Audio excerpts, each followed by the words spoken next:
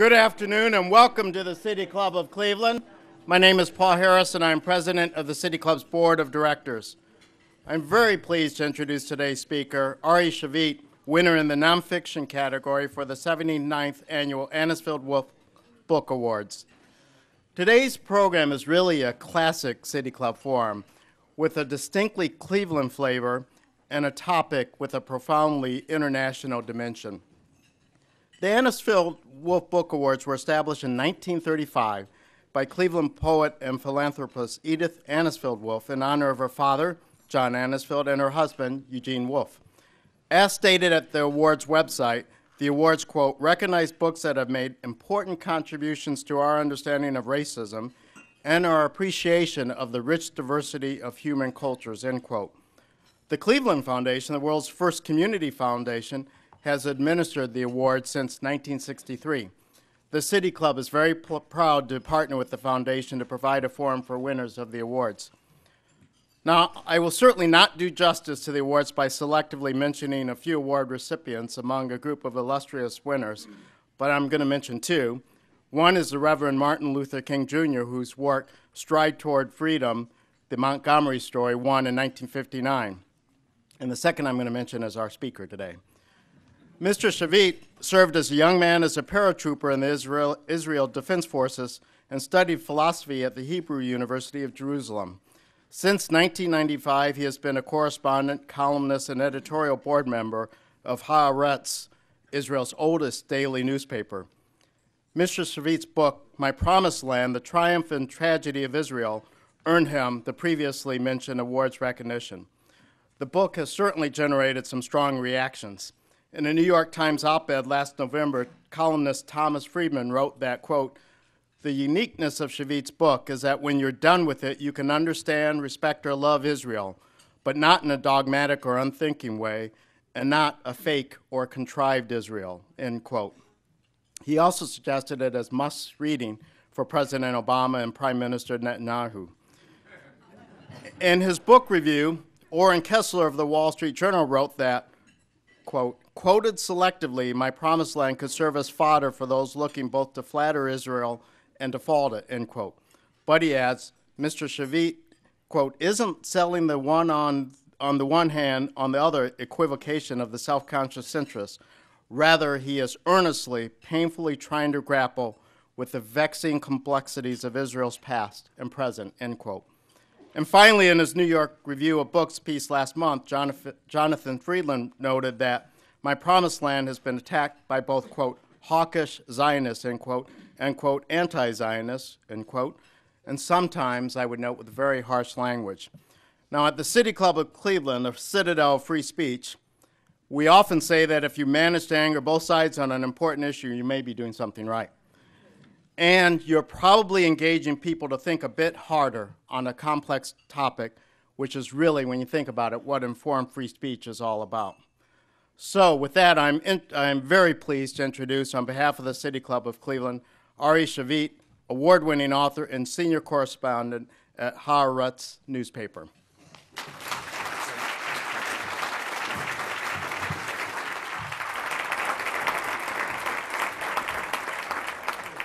Thank you so much for inviting me, for being here. I'm once again moved by your amazing city and your amazing community and your civic spirit. You know, I come from the city that is the ultimate citadel city, Jerusalem, and I'm a deep believer in free speech. So to be attending the citadel of free speech is a great thing for me. Probably one of my most important heroes as writers is Alex de Tocqueville and his great book about your great American democracy. And the main point for me in the book was that America, the greatness of American democracy is not just the Congress and the branches of government, but this civic society. That we have these civic associations throughout the country that maintain really the fabric and the heart of your democracy. And obviously what we see here is such an amazing manifestation of that. So I'm privileged to be your guest and to be part of you good people. As you've probably heard, I've fallen in love with your city, and I'm quite amazed that there are still people who are still willing to have me here. I must tell you that the people who brought me over, make me work very hard, but yet I enjoy every moment of it. So I apologize that I will really have to rush back right after we finish, but I'm really thankful for the astounding Cleveland Foundation and for the good people of the Anisfield-Wolf Award to have brought me here and to have given me this amazing experience of knowing your city. And let me tell you, I'm determined to be back.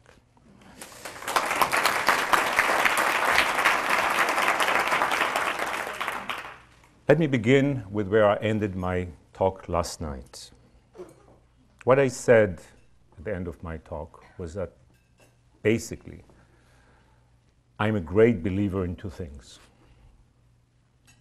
I'm a great believer in the deep alliance between your great democracy and our frontier democracy.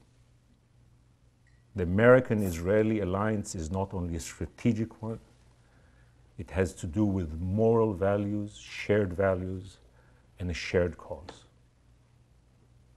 But I'm also a believer in America. I admire America, I love America, and I think America is the only one that can lead this troubling world we live in. I've noticed with some worry in recent years that some Americans have lost some of that belief because of reasons which I understand all too well. Some of you have lost some of the confidence in your leadership and in your way, and we'll talk about that. But let me tell you, there is no other power, there's no other nation that can lead this world. So I wish to talk about it, but to convince you of really your great role in what you've done in the past and you must do in the future. This summer, this Middle East summer, was traumatic for both democracy. We had our own traumatic summer, and you had your traumatic summer. We had rockets and tunnels. You had beheading. Who would have thought of it? Who would have thought of it just a year or two ago, or 10 years ago, that we'll once again see a medieval-like evil phenomenon of beheading, and beheading of Americans, of brave American journalists. So let me begin with talking about our traumatic summer. Some 2 months ago, just over 2 months ago, I realized what was about to happen. So I went into the room of my 10-year-old Michael and my 5-year-old Daniel, and I told them that in the coming days, they will hear something they've never heard before. The howling sound of sirens. 2 days later, evening, we did hear the howling sound of sirens. We live in a nice suburban neighborhood near Tel Aviv. In every way, our life is like the American dream. And suddenly, in this American-like suburb, sirens. So as we walked down to the sheltered room, and I saw how shocked my sons are. And Michael asked if a missile might hit our house and destroy it. And Daniel asked if Iron Dome might break. And I watched them with deep sadness, because I remembered other sirens of my life. In 1967, when I was 9, there was the terrifying sound of the sirens when we really felt Israel is facing extinction. There were no settlements there. There was no occupation. And yet our neighboring nations wanted to destroy us, to eliminate the Jewish state, and possibly to kill its residents. We really feared a new Holocaust. And the world stood by. Our great foreign minister, Abba, even came to Washington, went to Europe. We asked the international community to take action. But no one took action. We were all alone. And it's only thanks to our own soldiers that we were saved. 6 years later, the sirens were howling again as the 1973 war erupted. And that time, it was exactly the opposite. We were arrogant and self-confident at the time, but we were always almost lost at war. And we owe America a lot for saving us during that war. It was very different from then 67. In 1991, sirens again. By that time, I was a young man, young couple in Jerusalem, and I'll never forget the moment when I had to go down to help our neighbors who were Holocaust survivors, 80 years old, who escaped Auschwitz, went to Miami, but then decided to come to Israel. And when I had to help them put gas masks on their face, I was wondering about the fate of our people. How is it that people that had managed to escape that gas there had even the notion, the fear of experiencing that again? So now, just 2 months ago, as I was watching my boys, I thought how sad it is that they now also join this Israeli ritual of experiencing things that other children in the Western world do not experience. As I said, in so many ways, they are just like American kids. But they face something. There is a cloud over their head that, thank God, is not facing anyone in this country or in other democracies. So that was the experience we went through. You went through the experiencing of seeing these terrible, terrible acts of brutality, of barbarism, that you could not respond to. There was no way to save your people from that new kind of evil. And one could have not escaped the irony. We are today just one day after 9/11. So first you have the images of the Twin Towers falling. Then you have 13 years in which America does everything possible to fight terror, to destroy this kind of evil. But ironically, sadly, tragically, it all comes back. And now there are the two dead men that say so much about what America is facing today. So what is the significance of this summit for our two democracies? We have to acknowledge, for one, that we all made great, deep mistakes in the last 13 years. I'm not into the blame game. Definitely, as an Israeli, I only have gratitude for America and admiration for America. I'm not into criticism. But I also urge Americans not to get into the blame game. One of the reasons for that, because everybody made mistakes. Americans made mistakes, Israelis made mistakes, Europeans made mistakes, Republicans made mistakes, Democrats made mistakes.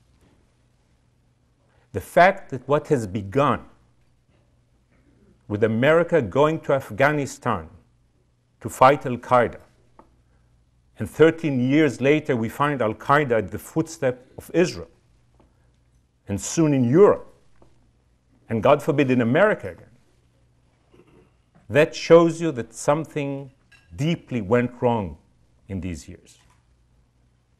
And again, let's not get into I think we should unite facing this, not have these divisive arguments about who is to be blamed. But then there is the other thing to understand, which is we are facing regional brutality in the Middle East. Basically, what has happened in the Middle East is that the old corrupt order, based on Western-friendly dictators, whether monarchs or generals, has collapsed.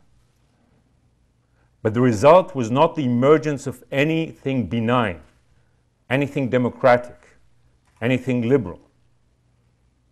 The result is a disturbing reality, not only for Israel or for America. I think of young Arab women and men. What are the choices facing them today? A reactionary monarchy, a military dictatorship, an Islamic theocracy, or bloody chaos? We have to acknowledge there is a political Ebola in the Middle East.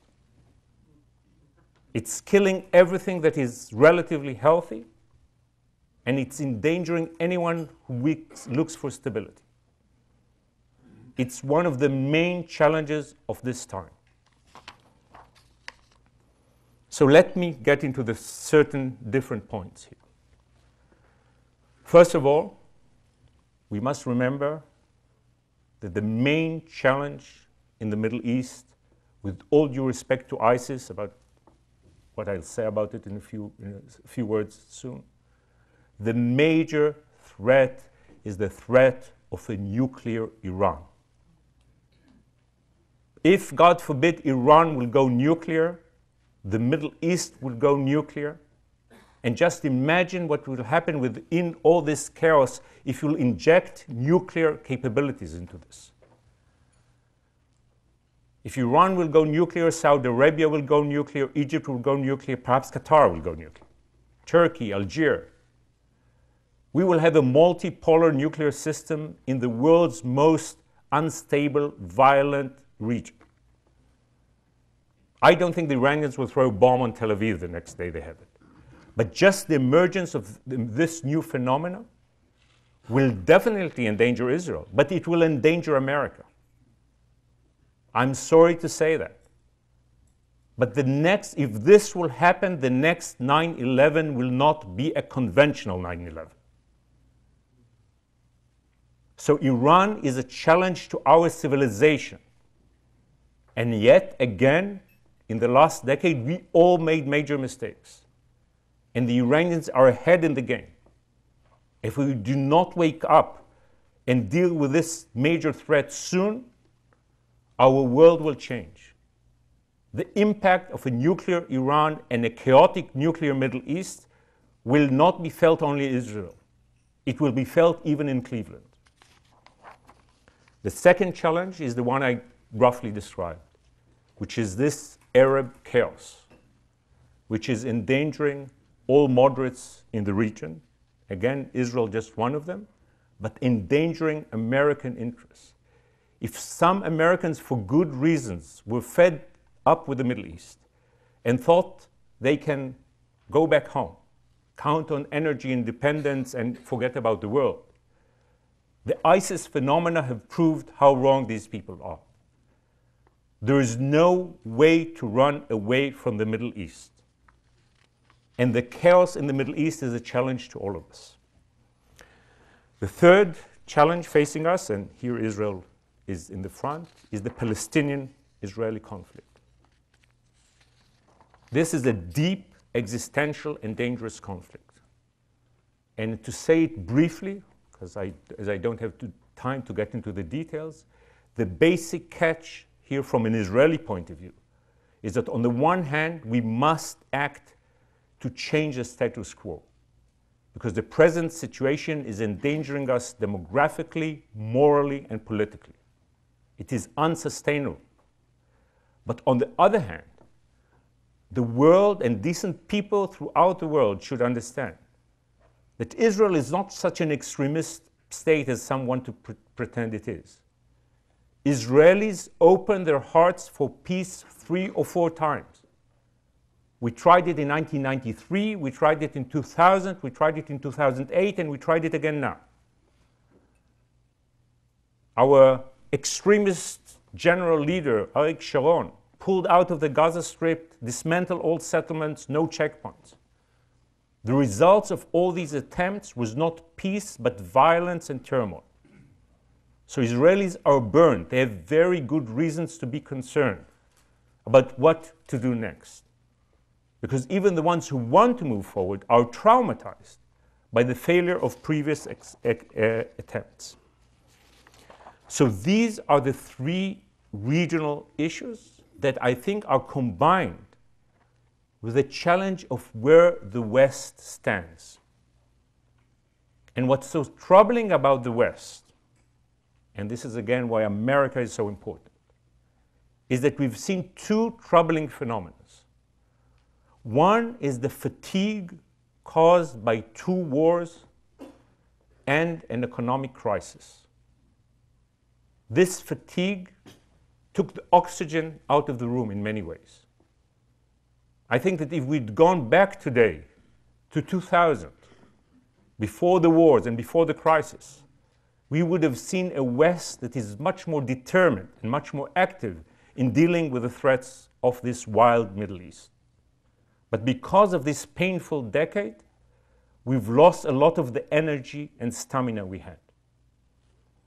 The second problem, I think, is to people like me, the intellectuals, so to speak. I think that we have a deep problem of political correctness not letting us address the Middle East as it is. The fundamental phenomena is my mind, is that because of political correctness, many of my friends, liberals, progressives in this country, in Europe and in Israel, have a mental difficulty to address third world evil.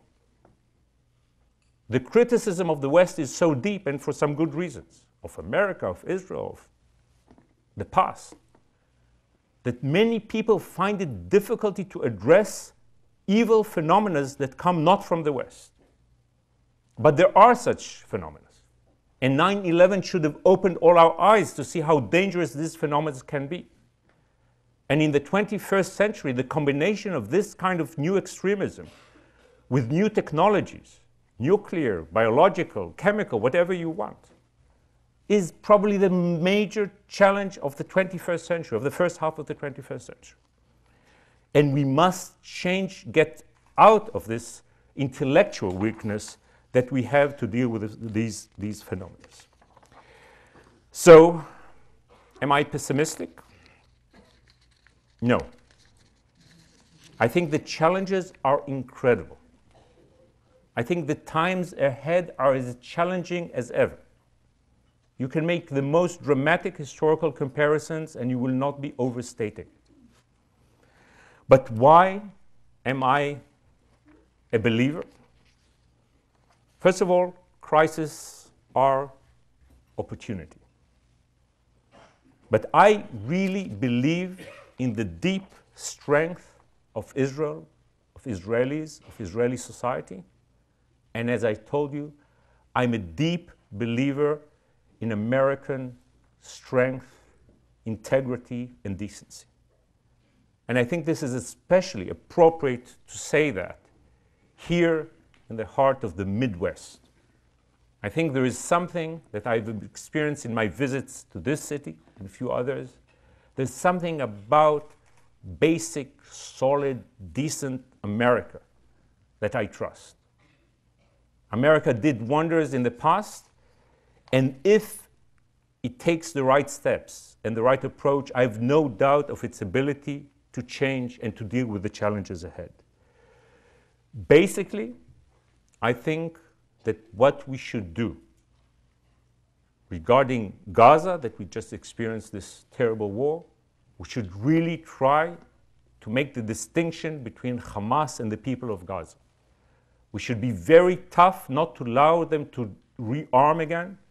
And the right direction is really demilitarization of Gaza in return for development project. I would say a Marshall Plan that really gives hope and life to the people of Gaza.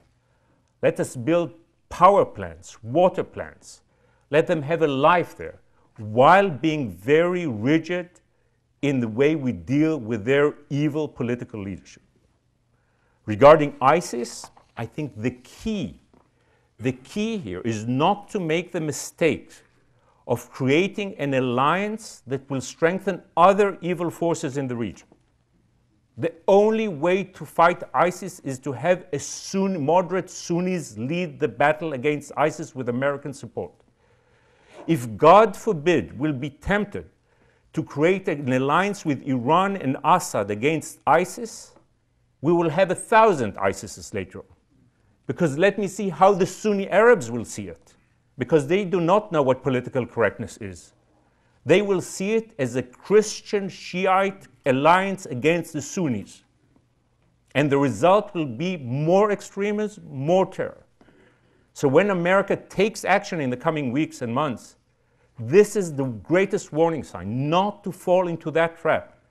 If, God forbid, we'll forget about Iran or work with Iran, and might help people that are far more dangerous. There's nothing more evil than ISIS, but there are others that are more dangerous. So we might have to be very cautious there. But the third, in my mind, the big project we should work on is a new peace concept. Sadly, I do not believe that we can make peace in the Middle East in the way we wanted to do it in the 90s and even a few years ago. No moderate Arab has today enough legitimacy to sign a peace agreement with the Israelis. But so many moderate Arabs want to work with the Israelis and want to work with America because they are afraid of Iran and afraid of ISIS and afraid of the Islamic Brotherhood. If we will come up with a creative idea that brings a new kind of de facto peace process, where Israel contributes, Palestinians contribute, moderate Arabs contribute, and America leads all this. That will give some hope to the people of the Middle East, but that will also enable America to lead in a way that does not drag you into wars. If you will build a construct that stabilizes the Middle East as much as possible, led by America, working with America's allies, rather than with some of America's enemies, that would be the right way to give some hope and some stability to a deeply unstable region. So let me say this as we must end now. I really think, and I do not only say it because I stand with you good people, that America gave hope to civilization when hope was lost. And then America saved the world in World War I and in World War II and in preventing World War III. America gave the world its most peaceful, stable century. Definitely the 60, 70 years since World War II. There is no other one to do this kind of work in the 21st century. So some things have changed. This fundamental factor did not change. So as an Israeli who owes so much to America, as a person who loves America so much, but mainly as a citizen of the free world, I ask you, as Americans, and I ask America, please, please lead. Thank you very much.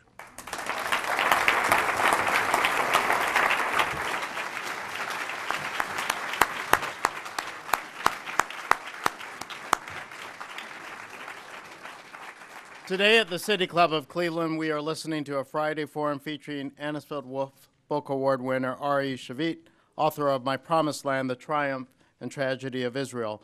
We'll return to our speaker momentarily for our traditional City Club question and answer period. And would ask that you start formulating your questions now, that you avoid speeches during those questions, and actually structure your questions as such. We welcome all of you here and those joining us via 90.3 WCPN, WVIZ PBS 104.9 WCLV Idea Stream, or one of the many radio stations across the region and country that carry City Club programs. Television broadcasts of the City Club are made possible by Cleveland State University and PNC, and our live webcasts are supported by the University of Akron. On Friday, September 19, the City Club welcomes Jamie Bennett, Executive Director of Art Place America, as part of our Arts by Design series, supported in part by the residents of Cuyahoga County through a public grant from Cuyahoga Arts and Culture.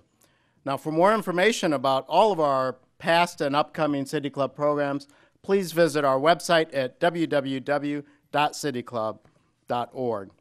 Today's program is the Karen Faith Witt and A.H. Weinstein Memorial Forum on the Persecution of Peoples, made possible by generous gifts from the late Dale Solly in memory of his friend Karen Faith Witt, and from Norman Weinstein in memory of his father, A.H. Weinstein.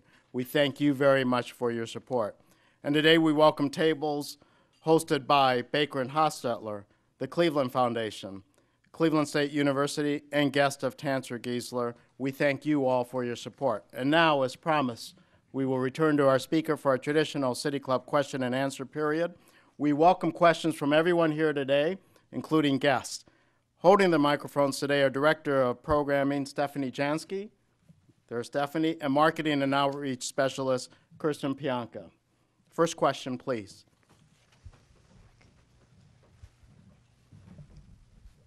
Welcome. Thank you. I'm impressed by your reference to the Marshall Plan, to working with moderate Arabs, and in other ways adverting to the need to foster economic and political development within within nations, within groups that may trouble us. And I bring you a tiny piece of good news from Iran, where I spent 2.5 weeks 1 year ago. During my time there, which was very pleasant, on a tour, I did not encounter a single hostile word, though I was manifestly American. And what I did see was a generation of Iranians growing with much independent-minded feelings. Conservative, older people too. But I think I ask you to, if you have hope that there is a chance of Iran changing from within, because I wonder how else we're going to have them back away from a nuclear force. I don't see it happening militarily. I'm a great believer in the Iranian people. This is why the Iran challenge and the Iran question is so tricky. Because sadly, when you look at the Middle East, again with sober eyes, what you see is that the really functioning nation states are the three non-Arab ones: Turkey, Israel, and Iran, with all their flaws, but relatively to everything that's happening elsewhere. Iran has a deep civilization, very talented people. I have deep respect for them. And I have no doubt that long term, 2020, 2030, 2050, Iranians will get rid of this religious dictatorship that they have. And long term, Iran will be a partner for America, will be a partner for us. The only obstacle is the bomb. And it's a huge obstacle. Because if the Iranians will acquire nuclear capability, that will give a life expectancy to this regime for decades, and it will be able to change the Middle East and control large parts of the Middle East before it changes itself. So it is crucial in my mind, also for the future of the Iranians, the good, decent Iranians, that I do have hope for. And I know what's going on there with the youngsters, with the women. There's a lot of underlying hope. The only problem is that I remember I've been following the Iran issue for 20 years. And we were promised every year that next year we will be saved by the Iranians. And the Iranians are a bit slow in saving us and themselves from this regime. And again, I'm not into blame games, but the greatest opportunity, that was the opportunity of June 2009, when the Iranians rebelled against the regime in many ways and wanted it. This was before the Arab Spring. Before the Arab Spring, we had the Persian Spring. Sadly, we did not seize the opportunity. That was one moment when American interests and American values were totally coherent with each other. But we all failed to seize that golden opportunity. So sadly, and if you follow what's really going on, not just the people in the street, the regime is right now getting stronger. They are stronger than they were a year ago. Their economy is still weak, but it's not that bad if you've been there. And if we will not change course, now I really hope and pray that by November we'll have a good deal with Iran. I agree with you that the only solution is a political solution. My claim is that we need very assertive diplomacy. And let me tell you how the Iranians see it. The Iranians believe the West is rotten and weak and does not have the willpower.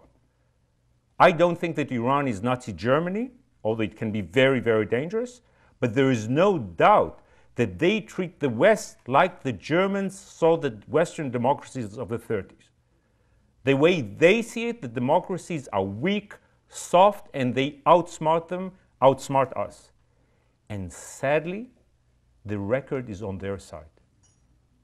Every American president and every Israeli prime minister was committed not to have Iran where it is today, with 20,000 centrifuges, and they want 50,000, and they are replacing them with these sophisticated. They are very ambitious people. They will not be a new North Korea. When they get the bomb, they'll have 50 bombs, and they'll have intercontinental missiles threatening Cleveland. So again, I don't think that they'll use them the next day. But that will be a different world. So let us open our eyes. Part of the problem we have, I would say, in democracies as good people, that we sometimes are late to respond to danger. And we are late on Iran.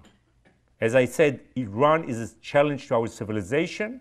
So far, it's a failure of our civilization. It was so easy to deal with Iran, not in a military way. In 2003, 2005, 2007, it's getting more and more difficult. But it's still not too late, but it might be too late tomorrow. One of the very few groups in the Middle East that is cohesive and that appears to be at least opposed to the extremists are the Kurds. Yet U.S. support in the form, whether it's military or allowing them to sell oil and use the proceeds as they wish, is going to run into a few problems with their neighbors, particularly Turkey. Are the Kurds a moderate force that would be our ally if properly supported? Definitely so. Again, as I say, I can add the Kurds to this somewhat sad, to the bright side of the sad phenomena I described. When you look at what happened with the Arab Spring, and again, I ask us all to remember what was the state of mind in this country and elsewhere regarding Tahrir Square in February 2011. It's not ancient history. It's 3.5 years ago. We were all so naive. We really believed that that Google guy will be the president of Egypt. But what you've seen in these 3 years is that almost no decent Arab has it better than he had it before. Muammar Gaddafi is not a hero of mine. But life in Libya is worse now even than under Gaddafi. Syria, 200,000 people have died. I mean, it was bad before, but it's horrific now. We are facing a human catastrophe. It's a human catastrophe. Now, within all that, the two glimmers of light are one, Tunisia. Tunisia is the only Arab country that something better is happening than before. It's fragile, we don't know what will happen. And the other thing is Kurdistan, the Kurds. The Kurds are very impressive in many, many ways.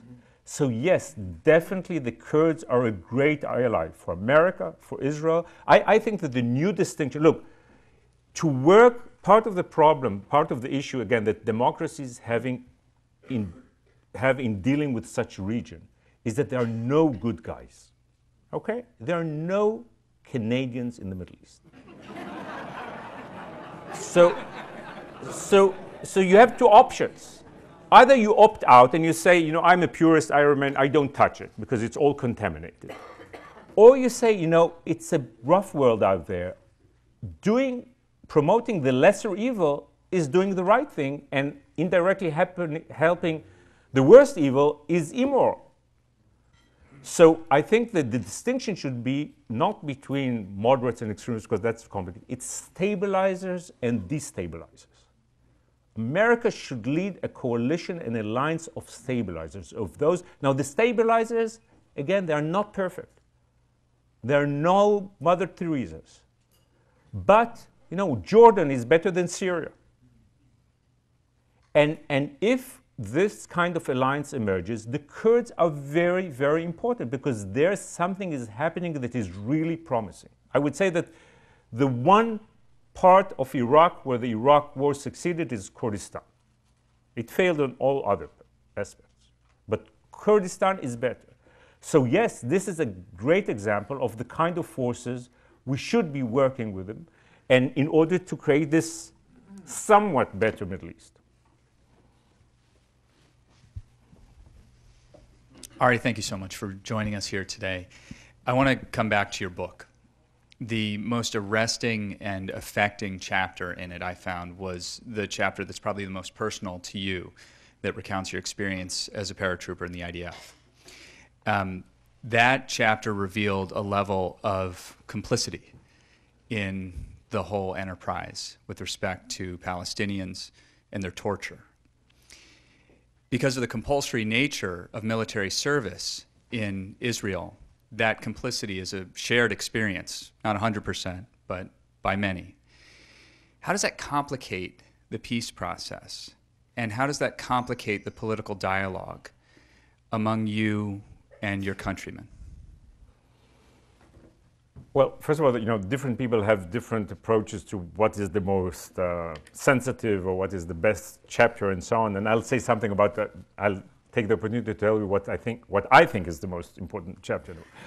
But I won't. But I won't avoid the question. I mean, you referred to if there was anyone here who didn't read the book, to a chapter which I wrote almost. Actually, this is something that was published before, that was wrote almost in real time, in the early 90s. I served as a reservist, as a guard in a detention camp in Gaza, actually. And I described the terrible experience of you know, going to defend my country and finding myself being a jailer. And I go through the entire, all the emotions. On the one hand, you know, criticizing my country, understanding it. You know, it's a very schizophrenic chapter, like large parts of the book, but this one specifically. So let me say one thing. First thing is that, thank God, these detention camps are not with us anymore. So there are still terrible things happening, but this has to do with what I said about the benign side of Israel. Because when I wrote, without noticing it, but when I wrote that chapter in the early 90s, I was probably part of some sort of zeitgeist in Israel that said we would not have this anymore. And this is why we went with the support of an Israeli majority to Oslo. And this is why we brought Yasser Arafat back. And again, I remind people, because I think I expressed enough of my admiration for your country. But I do not remember that America ever came to terms with Fidel Castro. Yasser Arafat was 1,000 times more radioactive for us than Fidel Castro. And we did that. No one gives us the credit anymore. Middle of the road, sometimes right-wing Israelis who went along with the process that brought someone so radioactive back to Gaza. So we tried to deal with that issue of occupation as it was. And the results are so mixed. I mean, on the one hand, I think it's so good that we have less of that old kind of occupation. People of Gaza are not under control, and the people in the West Bank are under indirect control, but actually many of them are under direct Palestinian Authority control. So when I wrote that, that expressed something about Middle Israel realizing we cannot do this thing anymore. Now again, I want to remind you that some of the democracies I admire have some other detention camps in some islands not far from their shores. The difference is that Israel, because it's a different kind of military organization that is so wide and really expresses Israeli democracy in many ways, so many people encounter it. It's not like a few professionals who do the dirty work that's needed for national security. Many people are exposed to that. Bottom line, on the one hand, I will not pretend that everything is perfect in Israel. My book is about the imperfection of Israel, but how remarkable and wondrous Israel is, although it has so many flaws and problems. We are no saints, we are humans. I think that many of us are rather remarkable humans, and our story is a remarkable human story. But that story is part of the dark side when we made the mistake, in my mind, of getting caught up in occupation. There was something impressive about our attempt to end occupation. It all failed, and the challenge, as I say, is to find the new ways of dealing with it. So if I can finish here what I didn't finish before, I think that the way forward is for us to work with the moderate Palestinians in order to give them more future. I said some things about Gaza, but my hope regarding the Palestinians in the West Bank is the Fayyad phenomenon. Salam Fayyad is my Palestinian hero. He's the one Palestinian who really cared about his own people, about their education, their health. I think we should be working with people. He's now out of office. I hope he'll be back. By the way, that's one of America's few great successes in the last decade, but then it faltered because he's gone. But we should bring back such Palestinians. And then if we have a process where without a formal peace agreement, without solving all the great issues, we will take steps that are in the right direction, creating two-state dynamics. And there will be Palestinians on the other side who build up their economy, their nations, step by step. If the Saudis and the Gulf countries will at last support their brothers not only in war but in peace and actually fund these projects, I think you can have the outline of a beginning of some sort of realistic hope, because I do believe we have dark forces in Israel. We do have dark forces. But I think we have a decent, solid, moderate, potential majority that, as I said, was traumatized by the failures of the past. If we have a new and more realistic kind of approach, I believe we can move forward so no Israeli will ever have to be again a jailer of Palestinians. And later I'll find a way to describe the chapter I like most. So. Mr. Shavit. Well, sorry, I will. Yes. Thank you for your book, which I learned a lot from, and you're addressing controversial issues. I want to ask your opinion about two actions which seem to be collective punishment in the West Bank following the June kidnapping and murder of the 3 Israeli teenagers. The first was the arrest by the IDF of some 1,000 Palestinians in the West Bank. And the second was the recent announcement by the Israeli government of taking some 1,000 acres of farming land in the area of Gush Etzion. So thank you for your question. I think there's a world of difference between the two incidents you described. The first, let me begin with the second, actually. I think, and as Israel is a democracy, we are very vocal in our criticism at home. I'll be somewhat more restrained in my criticism of my government when I'm abroad, but I will share with you my opinion that I think this was an incomprehensible mistake. It was a very delicate moment. We somehow survived this terrible summer. And this was the moment to say where we are heading. Are we reaching out?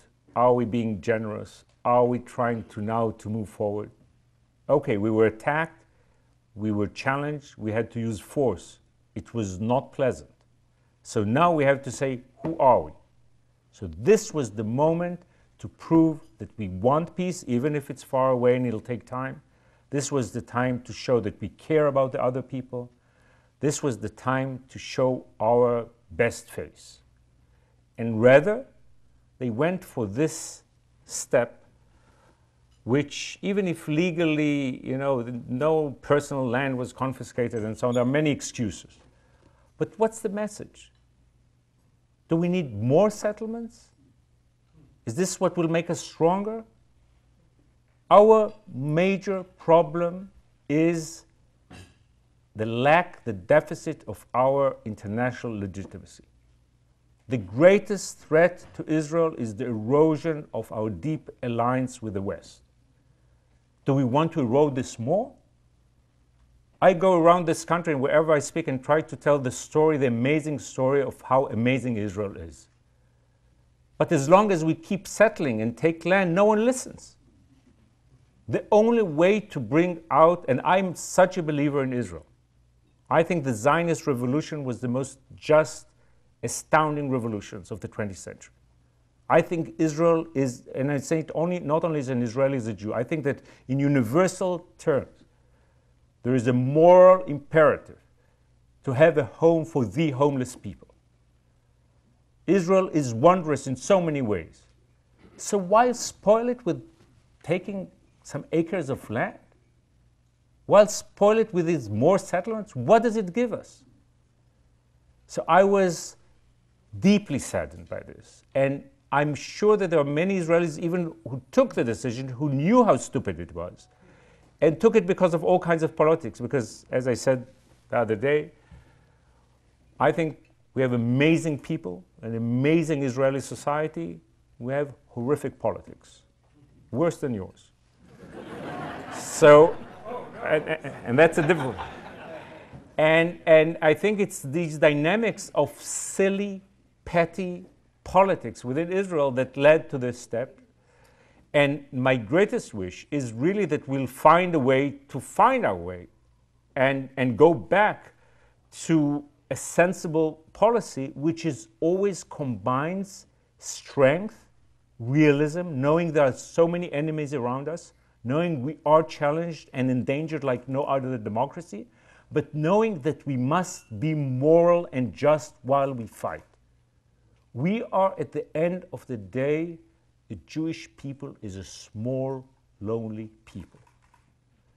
And the Jewish state is a vulnerable state. It must be democratic. It must be just. I'd say to my fellow Israelis, we are no China. We cannot do Tibet. We are no Russia. We cannot do Ukraine. We must have the moral high ground. We succeeded in a miraculous way over 100 years by always maintaining the moral high ground. In 1937, we accepted the partition plan, and this is why we won the political battle. In 1947, we accepted the UN resolution. The Arabs rejected it. This is why we won the 48 war. In 2000, we reached out to peace, and this is why we survived the Second Intifada. When we do not do that, we don't do the right thing, we are not only making a mistake regarding the others, we are endangering ourselves. There is no, for us, being just is essential. Again, just and tough. We must be tough. And our great leader, David Ben-Gurion, knew that. He was tough as nail when it came to take action, when we were really challenged and attacked. But he always maintained that before that we must have morality on our side. So I'm almost desperate when I see this kind of moves by our government. But as I said, I am a believer. Most Israelis are not there. I published an op-ed the other day. I really believe that 60–70% of Israelis are reasonable and moderate. What they want is not they don't have some nationalistic ambitions. They are not extremists. Basically, what they want is an Israeli version of the American dream. They want Israel to be as American as possible. They have a middle-class dream. They want a nice house with a lawn, with some quiet. They want, and combined with decency and the values of freedom. We are, talking of free speech, a very free society with astoundingly free speech. So I believe that if we'll find a way to translate this yearning of the Israeli majority into a new political reality, we will not have such moves as this uncalled for move. And yet, just referring to the first part of the question, I think that when 3 of our young boys were kidnapped, there was justification to take action. And actually, I have a lot of criticism of my prime minister. I think he deserves a medal for the restraint he showed during this summer. As I said this morning elsewhere, if it weren't for Iron Dome, and if it weren't for the leadership of this government, again, that I'm not a fan of, we would have ended up in a catastrophic war. The Iron People engineers deserve a Nobel Prize for peace. If it wasn't for them and for a restrained Israeli policy, we would have had to conquer Gaza with hundreds of our boys getting killed and thousands of Palestinians getting killed, and the peace agreements with Egypt and Jordan endangered, and who knows what would have happened throughout the world. So we were saved with all the atrocities, all the horrific scenes we saw this summer. We were saved from a much larger catastrophe, and I think Israelis should get a credit. When they do the right thing, they should get the credit, something that not always happens. So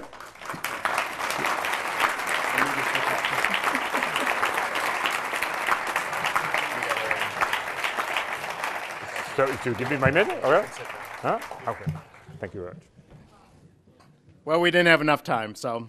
Today at the City Club of Cleveland, we have been enjoying a Friday forum featuring Anisfield-Wolf Book Award winner Ari Shavit, author of My Promised Land, The Triumph and Tragedy of Israel. Thank you very much, Mr. Shavit. Sorry, again, we didn't have more time. Thank you, ladies and gentlemen. This forum is now adjourned.